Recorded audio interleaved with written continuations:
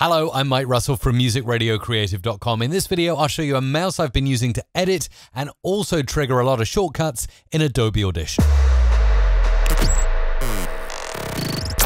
So here we are. This could be one mouse to rule them all. This is the Corsair Scimitar RGB Elite. Now, I use a lot of Corsair stuff already, so I was really excited to give this one a try. And the reason I really like it is because you can really customize the keys on the side. That's right, there are a total of 12 keys on the side here. This is absolutely insane. I thought when I first looked at a picture of it, this is never going to work. This is going to feel uncomfortable, but actually it works extremely well. Here we are in Adobe Audition. And of course, to customize this mouse before I start editing, you'll need to go into the Corsair iCUE software. You just download this from the Corsair website, and any Corsair stuff you've got all appears here. And of course, I'm using the Scimitar RGB Elite, and you can simply go into the Actions menu here and start adding your shortcuts. If you just change the view over here, you can look at those shortcut keys on the side. Very handy indeed. So this is how I've got mine set up. First of all, I'm going to look at button number 1 and I'm going to add an action and apply it to button number 1. Simply record. This will be Command or Control C, and that of course is copy. Once I've done that, I click this button here to delete the delays so it's instant, and then I go ahead, click the plus button, select key number 2, and you'll guess it, yes, Control V, and then stop recording, delete the pauses. And we got copy and paste. Copy is on button number 1 and paste will be on button number 2. Okay, so I can go straight back into Adobe Audition and I can immediately try this out. I can highlight a little bit of that audio. I can hit button 1 there, and then I can go to another track and I can hit button 2 and look at that without even needing to touch my keyboard. I'm already doing copying and pasting in Audition.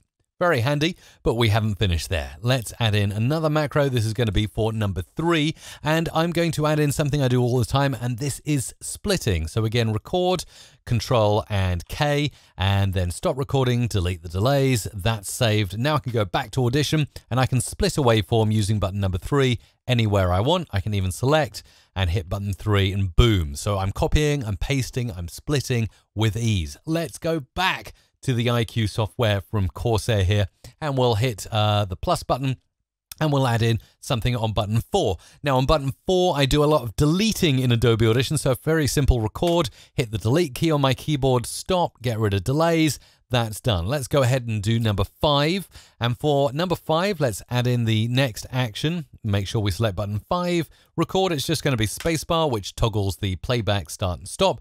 I can do that from my mouse instead of running it from the keyboard, which is quite handy. And finally, for the moment, we'll go to button 6. This is something I do a heck of a lot of. I'm going to hit the plus button here, select button 6, record. It is Control Z or Z if you prefer, the other side of the pond.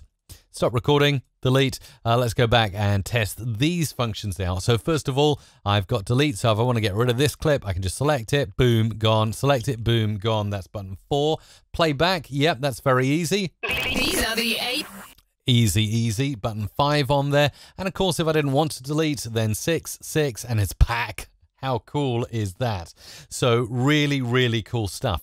Let's go and customize another row. This by the end of this video, you're going to know exactly the shortcuts I have for Adobe Audition on my Corsair Scimitar RGB Elite. So let's go ahead and hit plus, and we're going to go for button 7 now, and it's a simple record and the M key. This is for markers that I want to place in the timeline. Very, very easy stuff. Add in another key. This is going to be button 8. And again, we'll record. Now, this one is a really interesting one because I do it a lot from the keyboard. Record, Shift and D, and I'll show you what that does in a second. Delete the gaps there. Add in one more. This is going to be button 9 right now. And for this one, we're going to record, and I'm going to hit Control, Shift, N, or it would be Command, Shift, N on a Mac. That is to start a new audio file. Let's try out those shiny hotkeys on the mouse. So of course, if I want to go ahead and add some markers in, I can do so really easy by reaching over. And the sort of left common shortcuts I'm putting towards the back of the mouse because it's really easy for me to reach buttons 1 to 6. And then I have to kind of move my thumb back a little bit to get 7, 8, 9, 10, 11, 12, which is not a problem for me. You can also use the screwdriver that comes with this mouse and actually reposition this if you prefer to reach the back buttons more. You can it actually moves inside the mouse. It's really cool. So I've been placing markers, of course, which is really good. I can also go into waveform, and then I can toggle on and off spectral frequency display by hitting button 8. If I want to start a new audio file, rather than file, new audio file, all of that stuff, or Control-Shift-N, just hit button 9, boom, give it a name, mic, off we go with a brand new audio recording. And finally, let's customize the final strip using the iCUE software. Again, simple plus under the Actions tab here. This is going to be button 10. And for this, I'm going to have some really cool stuff in here. Something I use again all the time, record, but it's awkward to hit it on the keyboard. Control-Alt-S or Command-Alt-S if you're on a Mac. Stop recording, delete the delays. That is save selection as. I can't tell you the number of times I finish a multi-track recording here in Audition. Let's just mix down a tiny bit of it. So multi-track, mix down the time selection here.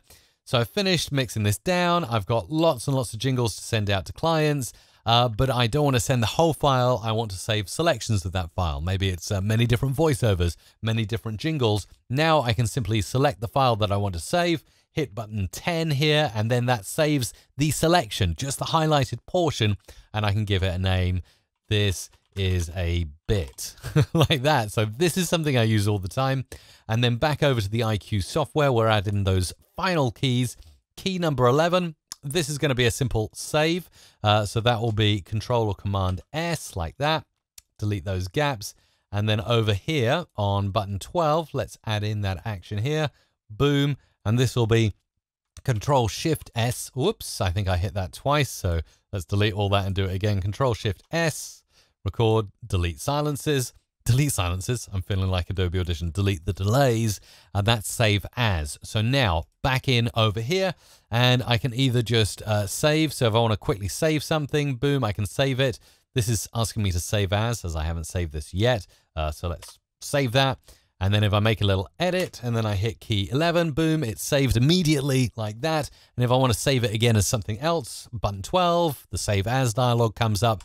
So let's recap all of those shortcuts that I've got up and running now in the iCUE software, which by the way is assigned to my default profile, but I can create a profile if I like for Adobe Audition here. I can even link it to the program by showing where the Adobe Audition software is on my computer.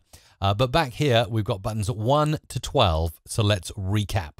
Here in the multi-track, if I zoom in, I've got button 1, which is copy. So I can copy on button 1. I can paste, paste, paste using button 2.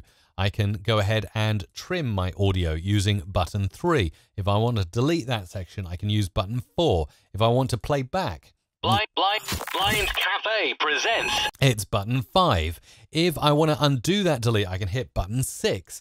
If I want to place a marker, I can hit button 7 here, here, and here, which is really cool.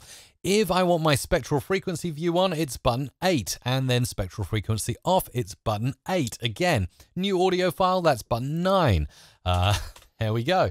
If I want to save a selection, maybe just a part of this audio file, it's button 10. Save selection as. Very important, use that all the time in Audition. If I want to save the file, so I want to go in and save this file, I can save that, save it as mic. I make a little edit, whatever happens there, save again, it's button 11, and then save as is button 12. All of my shortcuts are right here on the side of the mouse. Very, very handy stuff. I do a whole lot of this in Adobe Audition, and traditionally I use the keyboard shortcuts, but now it can all be done on the mouse. Very happy, been using it a couple of weeks, the Corsair Scimitar RGB Elite. Obviously the RGB lights add to the fact that it's a really awesome looking mouse. It feels nice and ergonomic in the hand as well. Good old scroll wheel, which is very nice indeed. So really, really like using this mouse to do all of those different shortcuts. You can reassign them, assign them to different bits of software. Very, very handy for someone like me who doesn't want to use the keyboard. And one last ninja tip here in Audition. If you go to the edit menu, you go to keyboard shortcuts here. You can also hit Alt-K on your keyboard. You can see all the shortcuts available to you in Audition. You can also see the control shortcuts, the shift shortcuts, the alt shortcuts. So if you're looking for something specific, you can find all of those. You can even search. So if I wanted to assign mix down, let's write that in correctly. I can then find the mix down. There we go. Multi-track mix down, all to new file. It hasn't got a shortcut. I could assign a key to it and then go ahead to my iCUE software, put that very same key right there in the iCUE software and make it all sync up. So a brilliant way of using shortcuts entirely from your mouse.